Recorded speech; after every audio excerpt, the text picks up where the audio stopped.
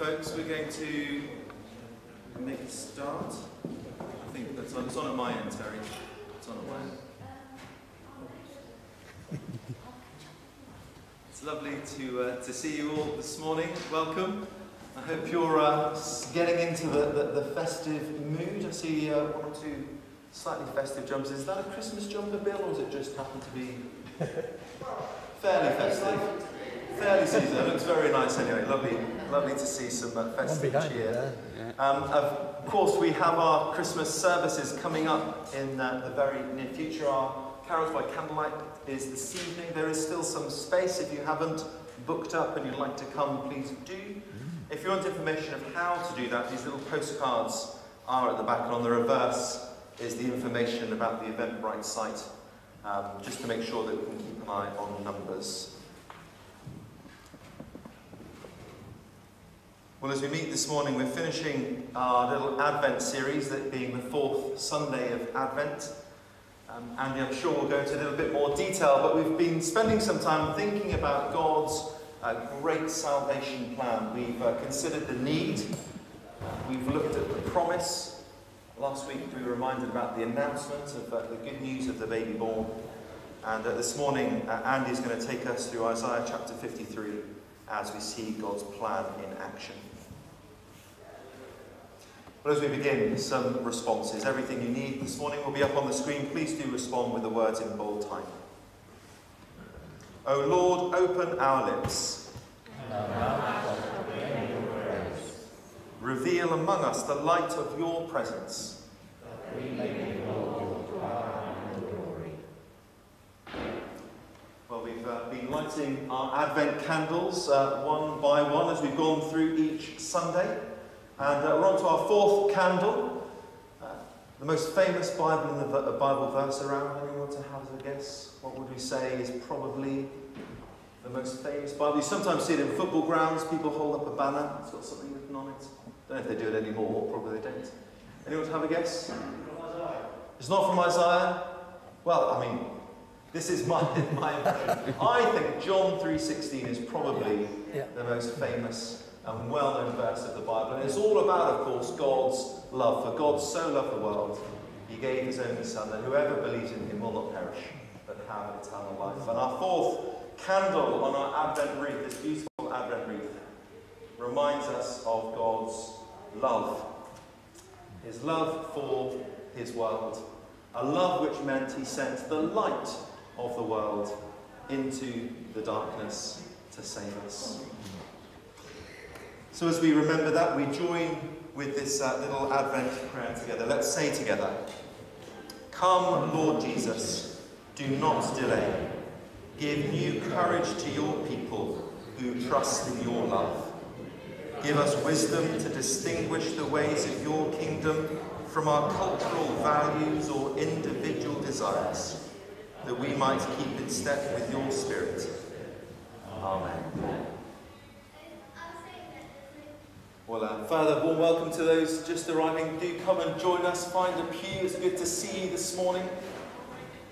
This morning is a communion service, and as part of that, we often have this prayer of preparation to remind us of the importance of setting our hearts in that right place as we come later to the Lord's table. So let's pray this prayer together. Almighty God, to whom all hearts are open, all desires known, and from whom no secrets are hidden, cleanse the thoughts of our hearts by the inspiration of your Holy Spirit, that we may perfectly love you and worthily magnify your holy name, through Christ our Lord. Amen. Being a service of communion, the children and young people will be leaving pretty much straight away. They're heading off to their groups in a moment. We'd love to see you back to join us for the Christian family meal that is communion. But as the young people go, let me just pray for them and their leaders. Let's pray. Heavenly Father, we thank you for each individual member of our church family, for young and for old. And we give you thanks that each and every one of us is precious in your sight. As the children and young people and their leaders head over to their groups now, Lord, be with them. Help them to see more of Jesus. Help them to understand more of his love for them. And in return, would you kindle in them a love for you, a love for your word, and a love for your world. Amen. Well, we're going to stand to sing our first song. As we do, leaders and the children and young people head off to their youth. But let's stand to sing together.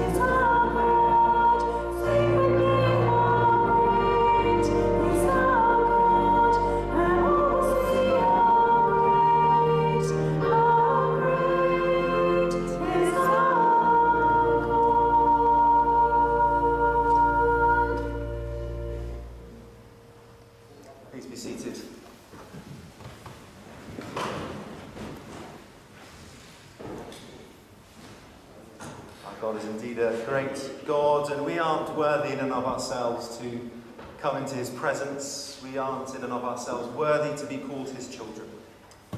And yet it is through his great love that he has made that possible. The love shown in his Son, the Lord Jesus. And it's right that we come to God in confession of our sins regularly. We do that week by week here at St. Andrew's. When the Lord God comes, he will bring to light the things now hidden in darkness, and will disclose the purposes of the heart. Therefore, in the light of Christ, let us confess our sins. A moment of quiet, and then we will pray together.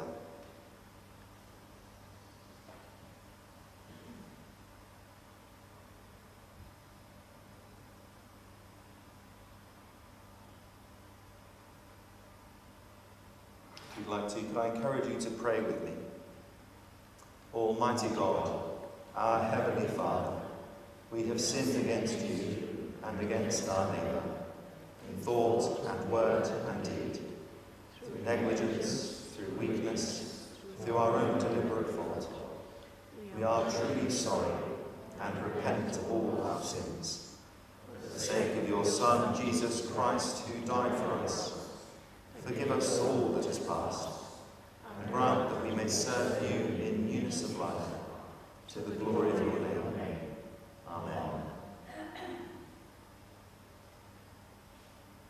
of love and power, forgive you and free you from your sins, heal and strengthen you by his Spirit, and raise you to new life in Christ our Lord. Amen. We're going to continue in an attitude of prayer as we're led in our intercessions. Let's pray.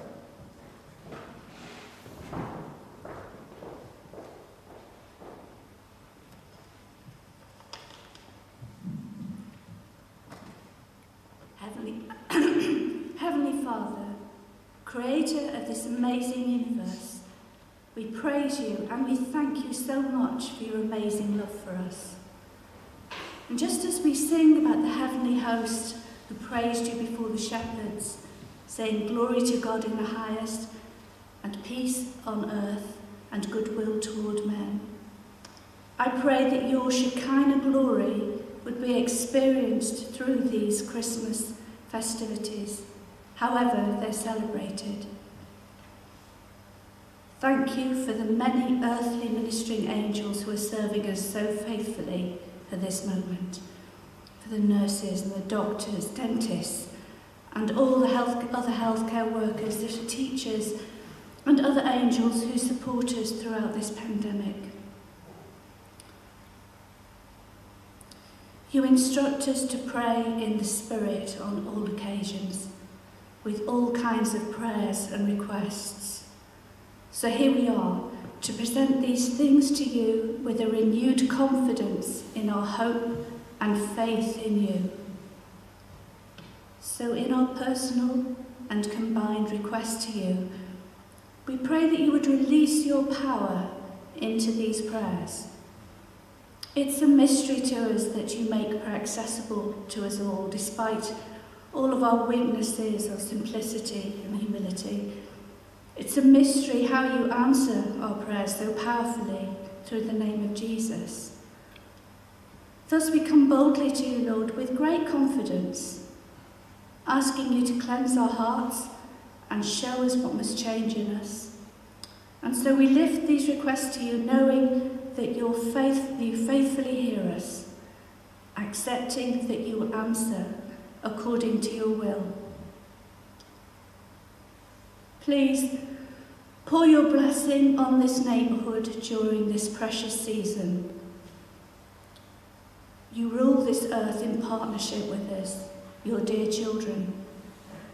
And as we partner with you in the work that you have started, enable us to see the sad and lonely with your eyes, offering love and support to all who need it.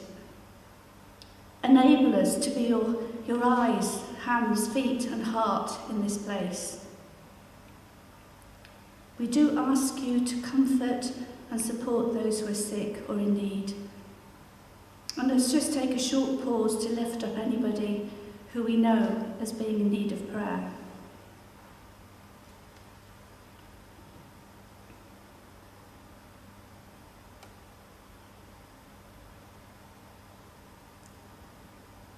May all your precious family here today experience your blessing, touched by your presence, and help us to deepen our love for you. Enable your holy word to hone and change us into a church that exemplifies your values of integrity, of kindness and of love. Help those of us who love you to influence others for good in this community, helping us to be salt and light, pointing others to you. Help us to be encouraging, collaborative and supportive, without judgmental thoughts to those around us. As you raise and strengthen your leaders in this parish, enable them to be servant leaders as you, Jesus, have modelled for us. Empower them, enrich them, enable them to build up and encourage others to reach their best potential. Thank you so much for our very own church leaders, for the Andys, Andy Bowden and Andy Farmer, and we pray that you would encompass their families with your protection, Lord. Thank you for our lay readers, and the support they give to the parish. May this be a truly blessed Christmas for them all. Thank you for all those who support our services in this church, all the musicians, the Bible readers and the bell ringers. Also for those who work so hard and quietly behind the scenes in administrative, prayer and supportive roles. And especially we pray for Caroline as she cares for the fabric of this church. And so we wait in hope for the Lord. He is our help and our shield. We ask all these things in the precious name of Jesus. Amen. Holy God, when angels visited the shepherds, they sang for peace on earth. Yet as we look out on your world, we see that there is still much conflict, war, injustice and poverty. Holy God, when an angel visited Mary, he whispered to her not to be afraid. Yet as we look out on our communities, we see much fear and anxiety, so much that is not as you would have it be, Lord God. Holy God, when you came as a baby to a refugee family 2,000 years ago, you showed the world that every human life matters, that every person's potential can be fulfilled, and that there is hope for a better kind of world. As in the day, rulers and wise men made decisions of fear and hope. We pray the same will work now, work together to model the behaviour and lifestyle you would want to see from those in power. Holy God, come to us again this Christmas.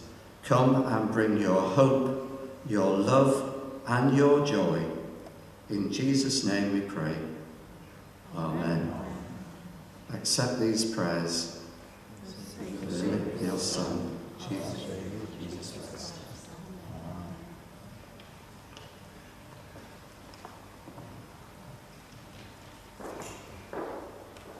Alan and Bill, thank you so much for leading us in our time of prayer. As Alan mentioned, we wait in hope for the Lord, and of course this season of Advent is about waiting and about preparing. Our next two songs take us back to Jesus' first coming, as we're taken back to that borrowed stable, and as we're reminded of a boy born for us in the earth below. Let's stand to sing our next two hymns together.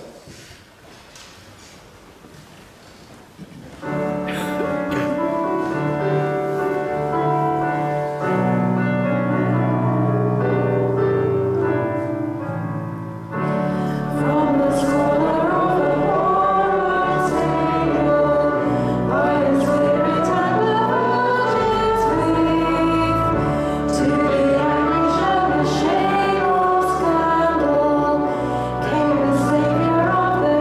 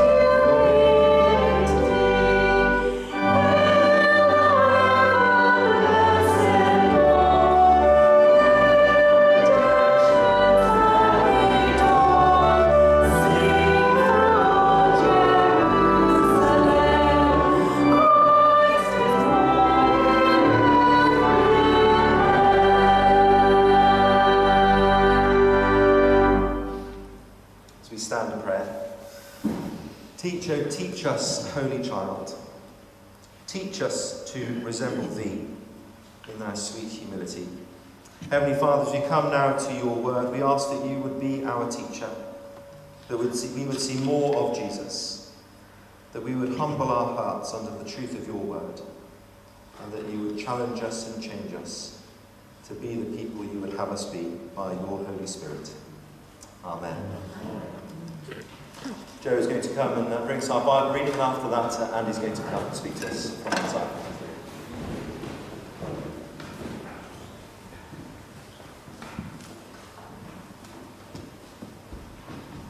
Today's reading is Isaiah 53, chapter 53, verses 1 to 10. Who has believed our message, and to whom has the arm of the Lord been revealed? He grew up before him like a tender shoot, and like a root out of dry ground. He had no beauty or majesty to attract us to him, nothing in his appearance that we should desire him. He was despised and rejected by men, a man of sorrows and familiar with suffering. Like one from whom men hide their faces, he was despised, and we esteemed him not. Surely he took up our infirmities and carried our sorrows, yet we considered him stricken by God, smitten by him and afflicted. But he was pierced for our transgressions. He was crushed for our iniquities. The punishment that brought us peace was upon him, and by his wounds we are healed. We all like sheep have gone astray. Each of us has turned to his own way, and the Lord has laid on him the iniquity of us all. He was oppressed and afflicted, yet he did not open his mouth. He was led like a lamb to the slaughter, and as a sheep before her shearer is silent. So he did not open his mouth. By oppression and judgment he was taken away, and who can speak of his descendants? For he was cut off from the land of the living. For the transgression of my people he was stricken. He was assigned a grave with the wicked and the rich in his death, though he had done no violence, nor was any deceit in his mouth. Yet it was the Lord's will to crush him and cause him to suffer. And through the Lord, though the Lord makes his life a guilt offering, he will see his offspring and prolong his days, and the will of the Lord will prosper in his hands. This is the word of the Lord. Thank you.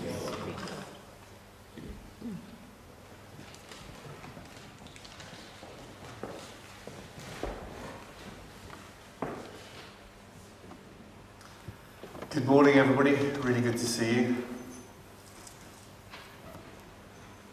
As Andy mentioned earlier, this is week 4 in our series of 4 around the Advent, taking a fresh look at things and taking a fresh look at the good news.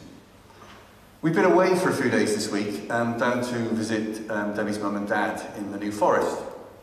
And Debbie's dad was a journalist in his previous life. He was editor of a motoring magazine called Practical Motorist. I'm sure there's one or two of you out there who may have had a copy at some point. And he's absolutely fascinated. George's put this down, thanks George. He's fascinated by news and the whole concept of news. And he's just got his first iPhone. Somewhere or other he's managed to get to the point where he's programmed it to give him news bleeps. So if you hear a train go off, it's Sky News. If you hear a little whistle, it's probably from the BBC. And there's another one he gets as well, which is probably Apple News, which comes through. Which at first is mildly amusing, but after a little while, as you might imagine, does become a little bit annoying.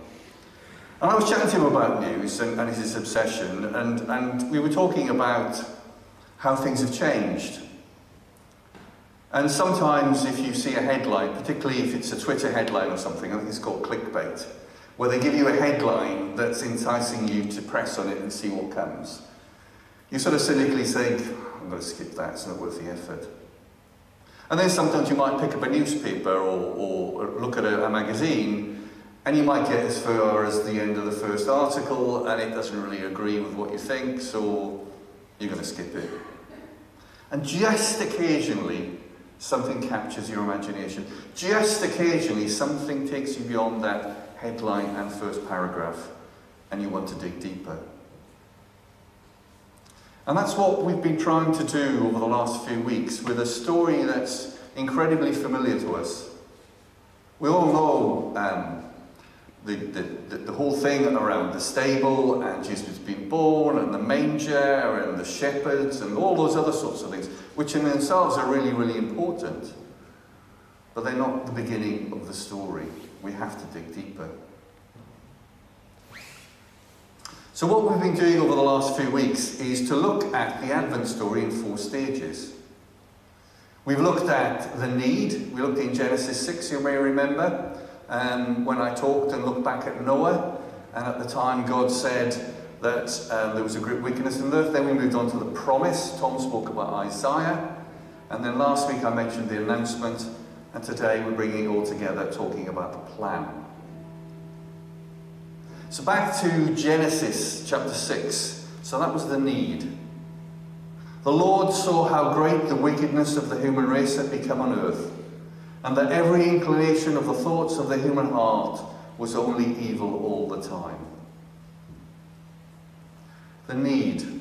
Sin had come into the world. Man had decided to follow their own will, and a gap had begun and resurrected itself between man and God. That was not the relationship that we were designed for.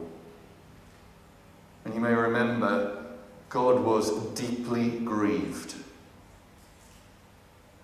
But that was the beginning. That's not where it finished. God was also deeply moved. In Isaiah 59, we read about the promise. As for me, this is my covenant with them, says the Lord. My spirit who is on you will not depart from you, and my words that I have put in your mouth will be on your lips, on the lips of your children and the lips of your descendants from this time on and forever. God made a promise, a covenant. He saw our need, and he made a promise that he would fix that gap. He knew that we ourselves couldn't fix that gap. We've got to help it. That's definitely a Christmas dress. In Luke 2, we hear about the announcement. So this is week 3. I bring you good news that will cause you great joy for all the people. We hear how the shepherds, the lowest in society, the unclean, were the first to hear the news that a Saviour had been born. And as we said many times, this wasn't a reaction by God. This was part of his plan. So here we come to week 4 in Advent, stage 4, the plan. And this plan is revealed in Isaiah 53. So 700 years before Jesus' birth, 700 years, it was announced what would happen. And I'm kind of thinking that if somebody talks about something 700 years before, and it's true, and it happens, chances were it was a plan. So this week what we will do is to dig deeper into that plan. That plan was a fulfillment of Isaiah's prophecy given to him by God. And it was through a suffering servant. And it was through the love of a father. So you might be asking the question, well, who was Isaiah and what gave him the right to prophesy these things? So Isaiah was born as a Hebrew in 740 BC. In his adult life he was based in Jerusalem and he had access to the royal court. So in that world he was a kind of a fairly senior sort of person. And if you remember back to Isaiah 6, when God called him, he had this fantastic vision of the heavens opening, a little bit like we heard last week about the shepherds looking at this heavenly host, this army in heaven being revealed to Isaiah, and that's when he was called. And you may also remember back that any of us would be in such awe that we would fall on our knees and say, God, why have you called me? I am just not worthy. And Isaiah talked about having unclean lips and the coal being taken and touching his lips. Well, that's Isaiah. He was the man who, throughout the book of Isaiah, has been prophesying the arrival and coming of the Messiah. So in this chapter, in Isaiah 53, it's broken down to 3 or 4 sections, and the first one is a little bit more detail about a prophecy of the one who is to come. Who has believed our message? That's a question. Who has believed our message? Isaiah is saying at this stage that what he is about to say is so paradoxical, so unusual, so out of step. How could anybody believe it? And for me, that is a real value to prophecy. When somebody predicts something like it's going to rain at Christmas, you kind of think, yeah, we all know it's going to rain at Christmas. But when somebody 700 years before that predicts about the birth of a Messiah and doesn't do the obvious thing saying he will come as a king and live in a palace, but that he will suffer, you have to listen. He talked about someone who the arm of the Lord had been revealed. And the arm of the Lord is a strength thing, it's a power thing. But that's not how Jesus came. He came as a tender shoot, a tender plant, weak in the dry ground. Jesus came as a man incarnate, taking on the full body of a man in humble beginnings, working under the tutelage of a carpenter at a simple home, living under the rule, that backroom rule of a Roman Empire, dry ground. He was despised and rejected. He was familiar with pain. He was avoided by people. Doesn't sound like a Messiah, the person who the Hebrews had been waiting for. Yet this was the prophecy. This is what Isaiah talked about that would happen in 700 years' time. So then Isaiah moves on and he talks about the destiny of this one to come. He will take up our pain and bear our suffering. And we know, because we look back through the lens of the cross, that that was true. Jesus took on our pain and bore our suffering. He was wounded for our transgressions. And if we go back to that first week, the need, that's the transgressions, the gap that exists between man and God, that only Jesus could close. And this might be a really strange thing to say, and again it's the paradoxical nature of Isaiah's prophecy. By his wounds we are healed. We have joy in that statement. By his wounds we are healed. And that's the promise, we too, the covenant.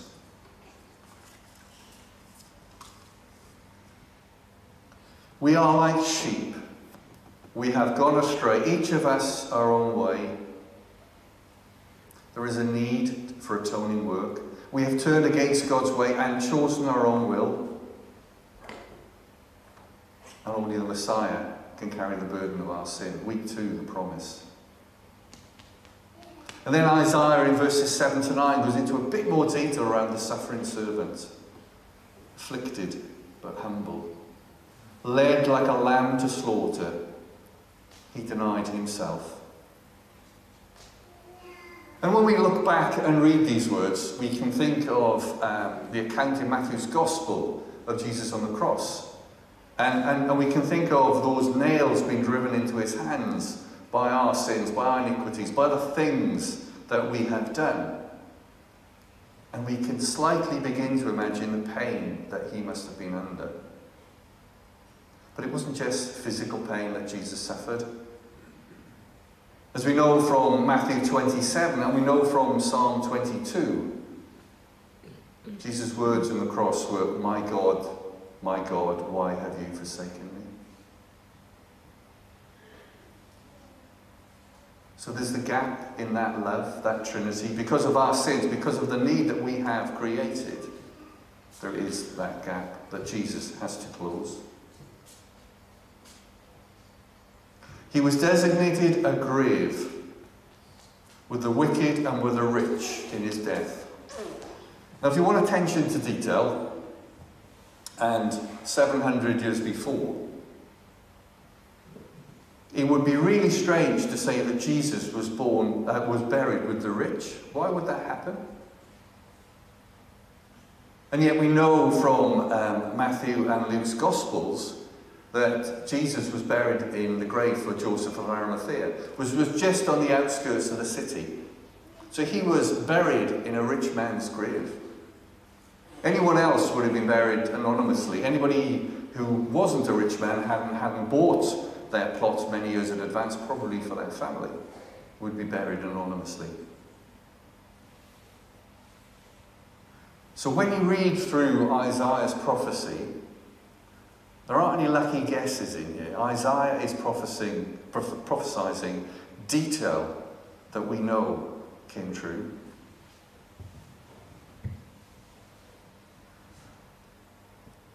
Though he had done no wrong, and there was no deceit in his mouth. Jesus never sinned. Jesus never experienced violence. He was that perfect sacrifice. And we can see that when we look back through the cross, through Jesus' life, of what the words Isaiah had said. And when I read through this chapter, I read through verses 1 to 9, and I'm thinking, wow, isn't it amazing how Isaiah, 700 years before, prophesied these things? How Isaiah got, because the word came from God, details that were unimaginably correct at a later stage. And I read through this and think, wow, that's just amazing. That I think back to the need that we had because we'd fallen short, the promise that God had made, the announcement of Jesus' birth, and I see all that prophesied in Isaiah. And then I come to verse 10. And there is a danger that if we take a 21st century and click on and read the headline of this verse, it says, "Yet it was the Lord's will to crush him and cause him to suffer." Yet it was the Lord's will to crush him and cause him to suffer. And when that's taken in isolation, you think, how could that be the work of a loving Father? How could that possibly be representative of God's love for us?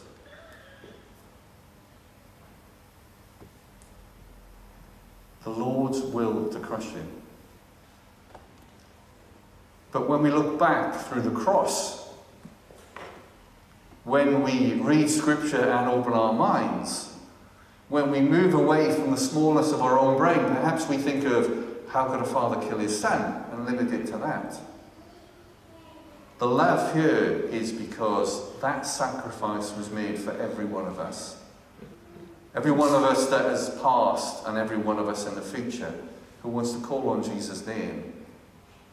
And that's how much God loved us. Jesus' soul was an offering for sin, the perfect sacrifice, because God loved and loves each one of us. This was God's plan, and it was made in love. We can't just click on that one headline and think, oh, well, God's not a loving Father. I've heard sort of one-liners in isolation thrown at me by non-Christians, perhaps sometimes people who believe that they have intellectually studied Scripture, and they throw one-liners back at me. And my challenge to them is that if you're going to take the time to read Scripture, don't take one line at a time. As important as that is, but look at it in context and see how Scripture interprets Scripture. And as Andy mentioned this morning when he lit that candle, that God is love. For God so loved the world that he gave his one and only Son, that whoever believes in him shall not perish, but have eternal life. For God so loved the world that he gave his one and only Son, that whoever believes in him shall not perish, but have eternal life. Sometimes I struggle to see where God is in something. Perhaps something's happened and I can't see it. Perhaps sometimes I feel a bit distant from God's love. I know in my heart that it's because I'm facing the wrong way. It's not that God's not there. But there are a couple of verses of scripture, that being one of them, and another one I'll share in a minute, which are my go-to places. When you really want to know how much God loves you, read John 3:16. And if you need any more evidence of that, turn to Romans 8, verses 31 and 32. What then shall we say in response to these things? If God is for us, who can be against us? If God is for us, who can be against us? He who did not spare his own Son, but gave up for all us, how will he not also, along with him, graciously give us all things? This was God's plan from the very beginning. He saw the need, how we had fallen. He made a promise that he would close and fix that gap, that he would reconcile us back to him. We saw that when it was announced, the good news that Jesus was born. And when we read Isaiah, we realize in that detail that it was a plan, not a response. So for the last 4 weeks, we've looked at the Advent story in different ways. We haven't just clicked on baby born to virgin in Bethlehem. We've gone back to look at the how and the why. We've gone back to look at how we have fallen. We've gone back to look at how it was predicted and prophesied 700 years before. And that is the good news. And my challenge for each one of us is, when we look at good news, how will we now respond to the good news? Are we just going to click on that headline? Are we just going to ignore it? Are we just going to think of baby born of Bethlehem, Christmas, this is quite familiar to me? Or are we going to dig a little deeper and realise that there was a need, and realise that God made a promise to fulfil that need, and realise how much God loves us? So don't skip the good news. Or the metaphorical blink goes off on your phone that there's a headline that Jesus has been born in Bethlehem. Don't just skip it. Or if you see that headline, don't just read the first paragraph. But I would encourage you to dig deeper and see how that baby in Bethlehem was the result of a plan. God's plan, because he loves us so much. And that is being expressed in grace. And in faith, we need to accept that grace as his gift. Therefore, since we have been justified through faith, we have peace with God through our Lord Jesus Christ. So if you know Jesus and you've accepted him in your heart as your Saviour,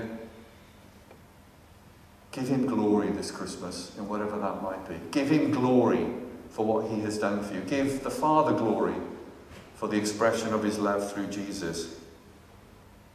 And for some who are hearing this message, maybe not for the first time, but maybe hearing it in a slightly different way, don't let it stop there. Don't skip the headline. Don't just read the first paragraph. Dig deeper. Talk to someone. Pray to God. Look for that good news in your life. Let us pray. Heavenly Father, we thank you that when we were so far away, you saw the need. When we were broken and not the people who you designed us to be, you saw that need. And you made a promise that you would save us. We thank you for the announcement, the good news of Jesus being born. And we thank you as we read Isaiah, that was always your plan. Your plan because you love each one of us. And we thank you for these things in Jesus' name. Amen.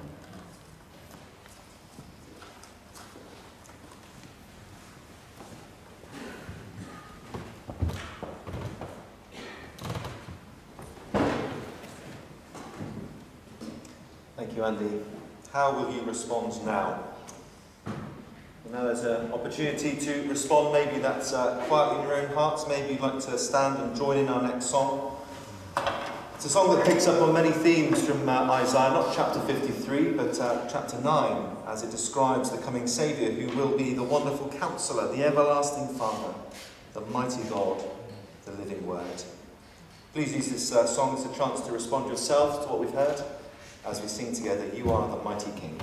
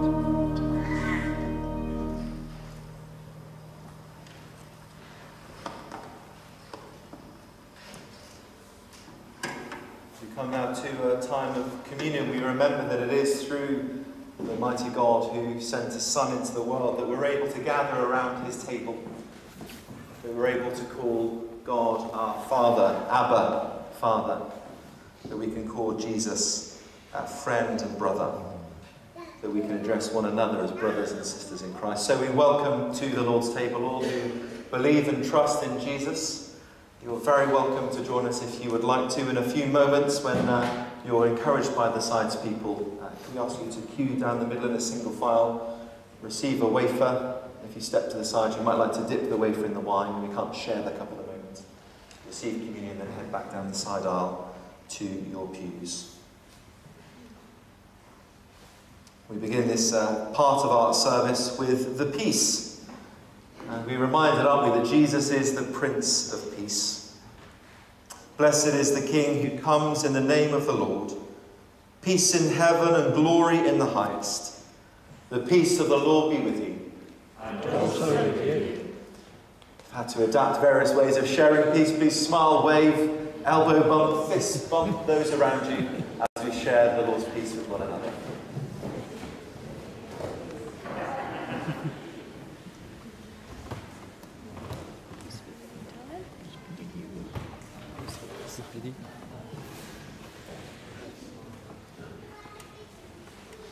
Perfect timing as the youngsters come and join us again. Welcome folks, do come on in.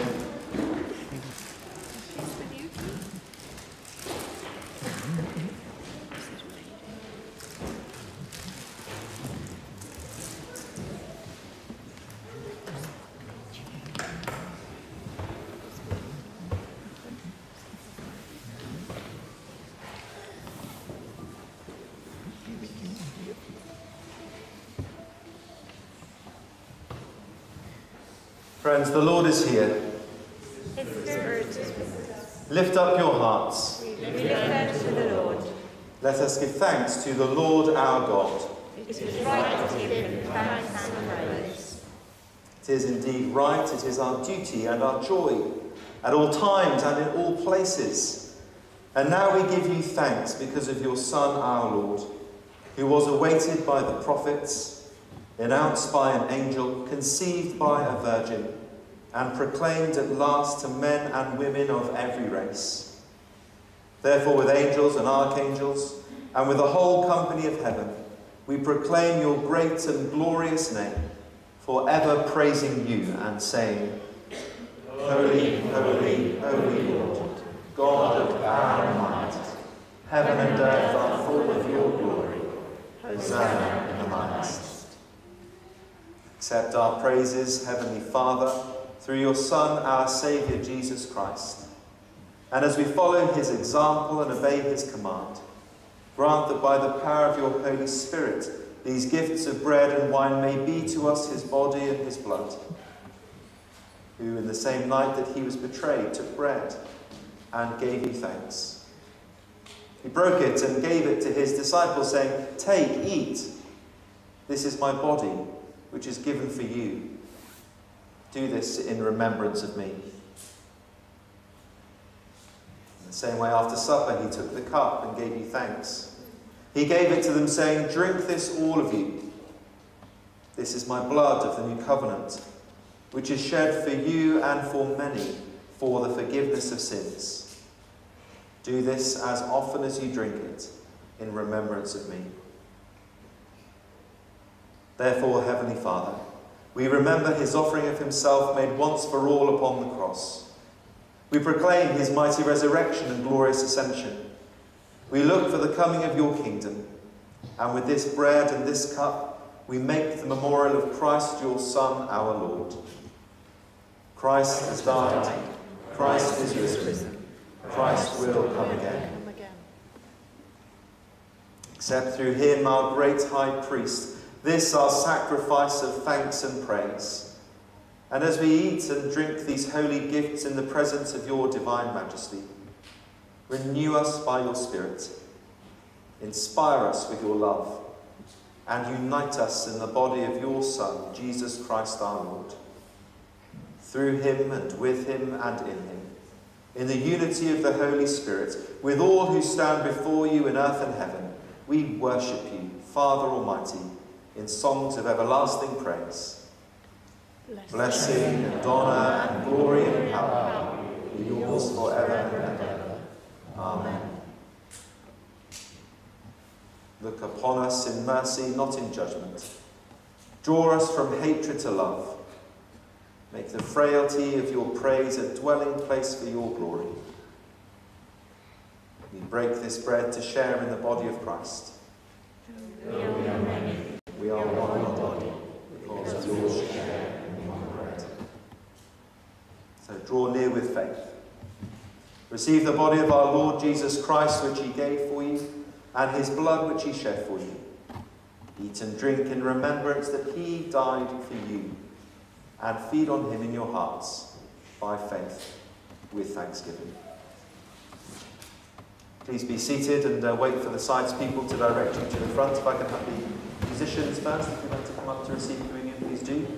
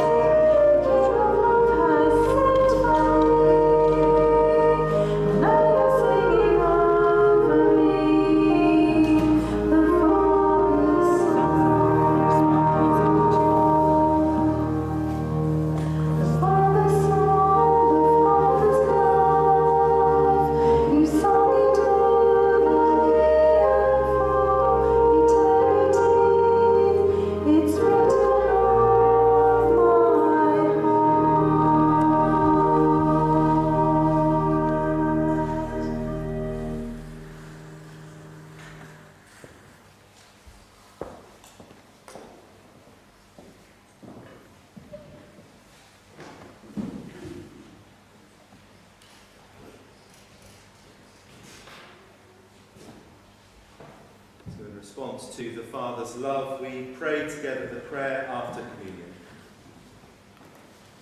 Father of all, we give you thanks and praise that when we were still far off, you met us in your Son and brought us home. Dying and living, he declared your love, gave us grace, and opened the gate of glory. May we who share Christ's body live his risen life. We who drink his cup bring life to others. We whom the Spirit lights give light to the world. Keep us firm in the hope you have set before us, so we and all your children shall be free, and the whole earth live to praise your name. Through Christ our Lord. Amen.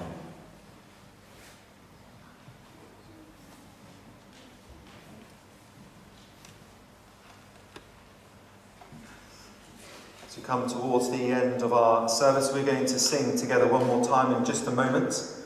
But can I encourage you to think about all that Andy has shared with us this morning. Think about our response. It might be a very personal thing that you're walking through with the Lord at the moment. It might be that you'd really value the prayer and counsel of other Christians around you. Please know that there will be folk to pray with you or for you in the Drake Chapel here behind me on my left, your right at the end of the service, if you would like to. It might be that you simply want to share this good news of what God has done for us in Jesus. And next term we'll be running our new Christianity Explored course. Maybe there's someone this Christmas you could take one of these flyers and pop it into their hands and say, come along with me and let's find out about this good news, this Father's love expressed through his Son Jesus. It's a short 7-week course walking through the pages of Mark's Gospel and helping us to see the person of Jesus and the work he has come to do. So why not think about someone you can invite along in the new year? All the details are on these cards. Well, appropriately, as we think about telling others the good news, our final song is a great hymn of praise. Tell out my soul the greatness of the Lord. Let's stand to sing together.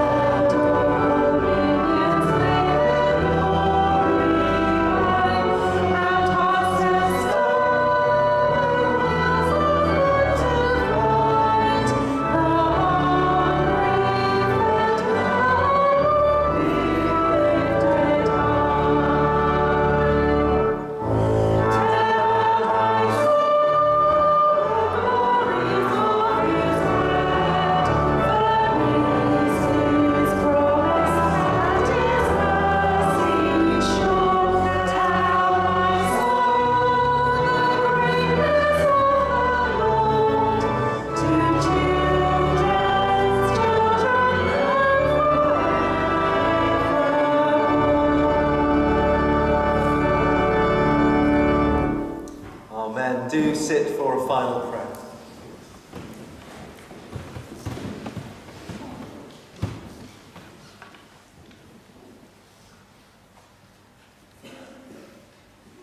As we think and ponder all that we've heard this morning, let us take a moment to quieten our hearts.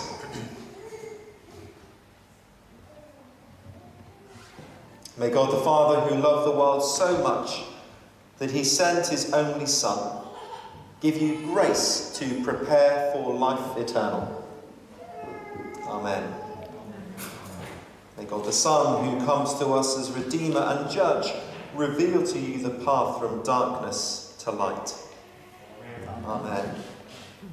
May God the Holy Spirit, by whose working the Virgin Mary conceived the Christ child, help you bear the fruits of holiness.